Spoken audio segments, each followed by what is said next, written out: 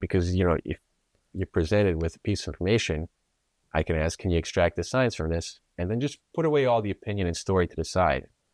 And if the quality's there, it doesn't matter if the story's wrong, we can always build on the science. So for example, 100 years ago, we drew blood lactate levels. And so now we know in men and women of whatever demographic we sampled from, if we did a good enough job of characterizing them, I can say 100 years ago, this was the lactic acid level in the blood of, a runner. And I can compare it today. Did it change at all? And it doesn't matter that they thought that lactic acid was causing muscle soreness. And now we think, okay, we're a little bit different. We have ways to be able to tease that apart. That doesn't matter.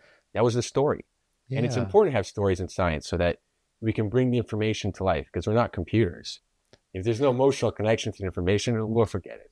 I've never actually thought about it like that, but that's a really interesting and really good way to think about it, right? Because if your technique is sound, then you are able to later figure out whether or not the results that you had correlate to something else. But if you have a faulty technique, it just makes it hard to do.